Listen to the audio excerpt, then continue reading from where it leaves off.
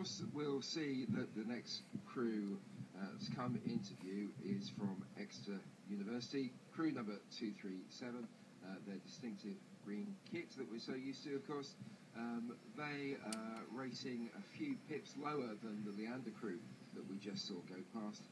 They're at 31, nearly 32 strokes a minute, but they're sculling very neatly indeed in the slightly blustery conditions that we see here at Home Pierpont this morning. As they come into the last 100 metres, we can see they're being chased by crew number 238, that's Cambois Rowing Club, but it is University of Exeter who are coming towards the finish line.